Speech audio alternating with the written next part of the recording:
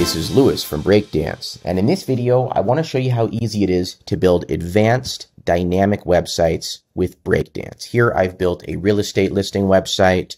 All the data is coming from advanced custom fields. We have this beautiful gallery. We have the price coming from advanced custom fields, the address, bedrooms, bathrooms. We have a tour button which opens a form. We even have dynamic data in the form field. We have a Google map, which is displaying the location dynamically. We have another contact form right here. This is all very easy to do in Breakdance. So let's go into Breakdance and I will show you how to do it. So here I am inside Breakdance, and here you're looking at the page that uses the post loop builder element. The post loop builder allows you to display a loop of any post or custom post type and fully customize the template that is used to display each loop item. All the data you see here is coming from advanced custom fields. The image is the post featured image. I've used conditional dynamic data to display the price when one is present and call for price if no price has been specified. This loop can be displayed in a grid. It can be displayed in a vertical list. It can even be displayed as a slider. When you click on an individual listing, you will be taken to the single listing page. On this page, I have an image that's set to the post featured image. I have a gallery that's set to the advanced custom fields gallery. I've set the price dynamically, and I've chosen to do it conditionally. We only show the price if price is not empty. Otherwise, we show call for price if price is empty. We have the address linked dynamically. We have the bedrooms, bathrooms, and square footage all set up dynamically using the icon list element. We have a description. We have tabs with the Google map, with a table of additional data, and the contact form. Okay, let's learn how to build this in Breakdance. Here I am inside the WordPress admin panel, and as you can see, I have a number of property listings on my website. We want to create one template that applies to all of these listings. Each one of these listings has a number of custom fields associated with it. I created these custom fields using the Advanced Custom Fields plugin. Breakdance also has integrations for Toolset, MetaBox, a number of other plugins, and also supports native WordPress custom fields and other data. Okay, let's create a template that applies to all of the listings. To do that, we'll go to Breakdance, Templates, and here we'll click Add Template. And I'm going to choose Add Custom Template and continue. And I'm going to call this listing. And under location, I'm going to choose apply template to listings. I could add additional conditions if I only want to apply it to certain listings or narrow it down more, but I want to apply this template to all my listings, so I'll leave the conditions alone. Let's click add template. And now let's edit in Breakdance. Here we are inside of Breakdance. I want a 2-column layout for my listings. I want the image and gallery on the left and the property listing information on the right. So let's go to add, and let's add in a columns element. I will choose 2 columns, and now in the left column, I'm going to add in an image element. Now I'm going to set this image element to the post featured image. To do that, I will just click the database icon and choose featured image. And there we go. We're now pulling in the image from the post featured image. If I wanted to preview a different listing, I could go to the previewing dropdown and just choose a different listing. Let's try that. And now we are previewing this listing. Okay, let's add in a gallery element below the image to display the gallery associated with the listing. So I'll go to add. I will choose gallery. And by default, it's just going to display some preloaded image. I want to set these dynamically, so I will go to images, click the database icon, and choose ACF gallery. There we go. We are now pulling in the images from the gallery custom field. Let's go to the design options for the gallery, and under layout, I'm going to choose 2 columns, and I will make it a masonry layout. Let's also add a little bit of spacing below the main image, and that looks beautiful. There we go. Okay, now in the right column, let's set up the listing data, such as the price, the address, the description, etc. So the first thing I'm going to add is the price. So I'll just go to add. I want the price to be a heading, so I will add in a heading element. And under text, I will click the database icon, and I will set this to the advanced custom fields price field. This is the dynamic data chooser where you can choose all the different dynamic data points. I'm just going to scroll down until I get to advanced custom fields, and then I will choose price. And there we go. We've now set the heading to the price. Let's make this an H2. And now let's add in another heading element for the address. So I'll click on heading, click the database icon, scroll down to ACF listings, choose address. And there we go. We've now pulled in the address. Let's make that an H5. Okay, let's now add in an icon list with the bedrooms, bathrooms, and square footage. So I will add in an icon list element. And for my first item, I want to choose a bedrooms icon. So I'll just search my uploaded icons. Here we go. Let's go bed. Bed empty looks pretty good. Okay, for the next one, I want to do bathrooms. So let's try shower. There we go. We have a shower icon. And square footage, we just want something kind of rectangular or square. Let's type in rectangle. And there we go. That rectangle looks pretty good. Okay, now let's set the text of each list item dynamically. So to do that, we're just going to go to text. And I'm now just going to search for bedrooms because, of course, the dynamic data chooser has a search box. So I'll type in bedrooms, click my bedrooms field, and we want it to say 3 bedrooms. How do we do that? We'll click the bedrooms dynamic data chip. We will go to advanced, and in append, I'll put a space, and then I'll type in bedrooms. Let's close that, and there we go, 3 bedrooms. Okay, let's do the same for bathrooms. Click the database icon, search for bathrooms, choose it, click the chip, go to advanced, append with bathrooms. And for the next one is going to be square footage. Let's go to that last one, click the database icon, search for square feet, choose it, again, open advanced, append with square feet. There we go, 1,700 square feet, 3 bedrooms, 2 bathrooms. Let's make this a horizontal icon list. So I'll go to design, I will go to layout, I'm going to choose horizontal, and let's add some gap here. So I'm just going to click the column, I will go to layout, and I will add a 20 pixel gap just to space things out nicely. Okay, that looks pretty good. Let's add in the description. So to do that, I will add in a text element, click the database icon, search for the description field, and there we go. It's easy with Breakdance. Let's add in that request a tour button. I'm going to make this open up a pop-up that I created earlier. So to do that, I'm just going to go under link, settings, type, action, select type pop-up, and open the inquire form pop-up. You can watch other videos on our YouTube channel to learn how to create pop-ups. I'm going to change this button text to inquire now, and let's make this a bigger button. So I'll just choose custom, and let's go to size, and we'll make it a large button, and let's just go full width on desktop. There we go, big, beautiful inquire button.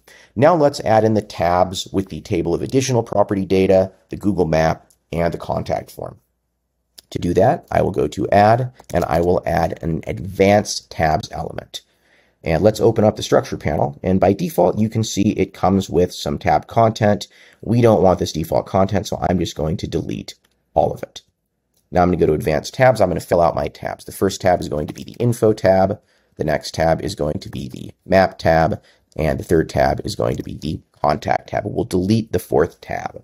Now inside the advanced tabs, let's add a tab content element. So to do that, I just go to advanced tabs, I click tab content. And by default, the tab content has a heading and text. I don't want this heading and text though. I just want to put that table in. So to do that, we're going to use the Breakdance business hours element. This is a nice table and it can be repurposed for pretty much any type of data. Let's clear out everything that's in there right now and then add an item. And this first item is going to be lot size.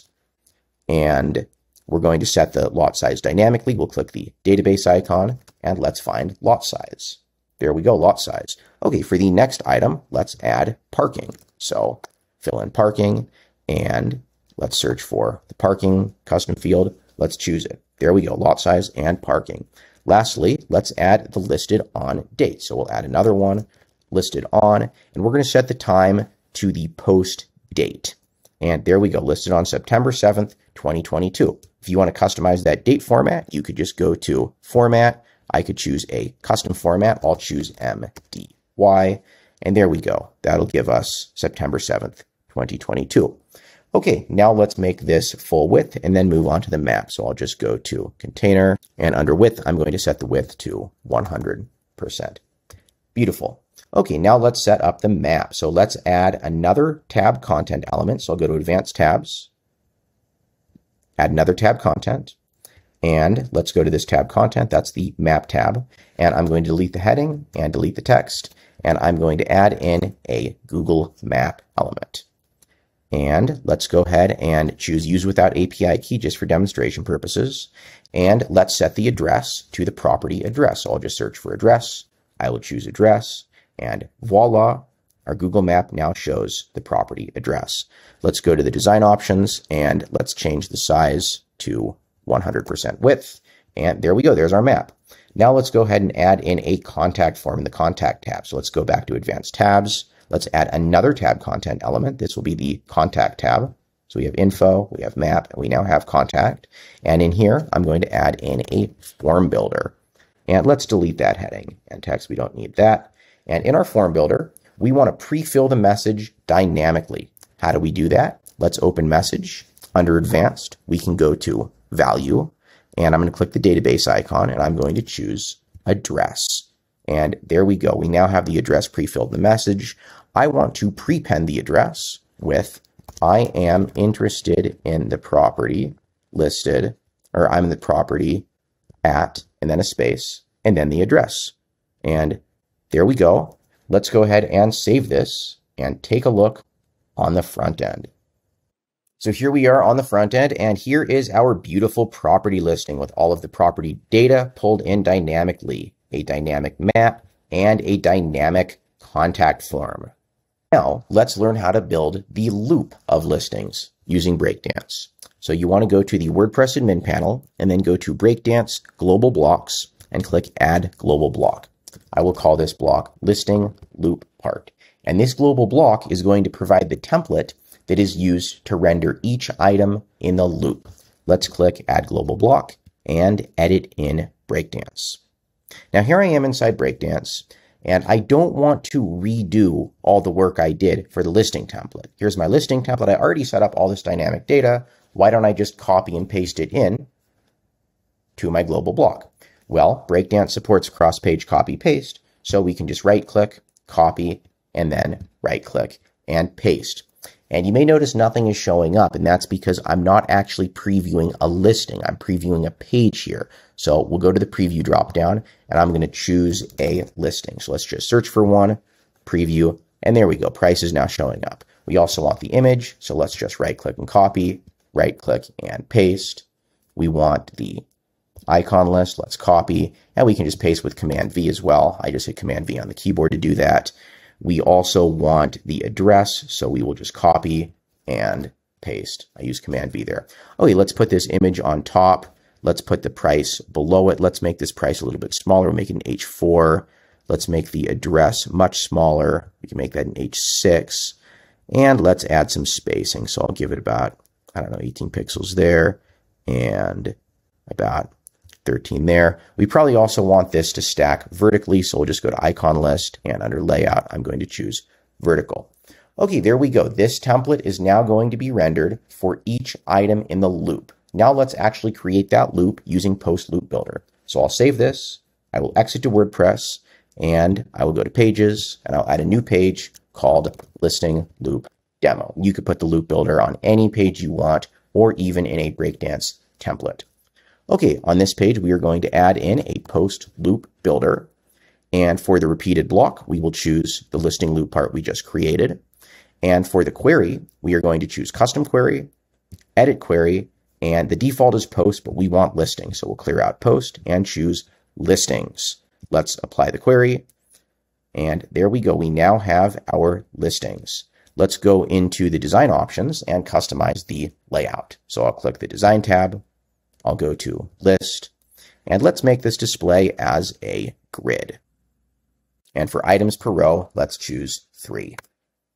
And there we go. We have a beautiful 3-column grid of our listings. Let's customize the design of each item a little bit. So let's go to post, and for background, I'm going to give them a white background, and let's give them a shadow, and that looks much better. Let's save this and take a look on the front end. Beautiful. You may notice that this post right here isn't showing a price though. That's because it doesn't have a price. What should we do in that case? Well, let's use conditional dynamic data. So let's go back to that loop part. I will go to Breakdance, Global Blocks, Listing Loop Part, and I'm going to set it to only show the price field if the price is present. So to do that, I'm going to click the price. I'll go to Settings, Conditions, Only Show Element If, and I will click Edit Conditions. Let's add a condition. We're going to go to Dynamic Data, and then we're going to choose that Advanced Custom Fields price field. We're only going to show this if price is not empty. Okay, let's now add another heading. So I'll just duplicate this one. And for this one, I'm just going to write call for price. It won't be set dynamically. And let's go over to Settings, Conditions. And for this one, let's edit the conditions. We will only show this if price is empty. Let's apply the condition and save. And now let's go back to the front end and view our loop. And there we go. It now shows call for price if a price isn't present and the price otherwise. We can also customize the pagination here. So let's go ahead and go into Breakdance and do that, because right now we don't want this empty space, do we? So let's go to Breakdance and open up the listing loop demo page. I'll click the post loop builder, and under query, I will edit the query, and I want to return 9 posts per page. And there we go. 9 posts. If I want to show the pagination, I can do that as well. We'll just go to pagination and I can show numbers. And now you'll be able to click through until you run out of listings. Okay, this is Lewis from Breakdance, and that's how to build dynamic websites with Breakdance. Thank you very much for watching.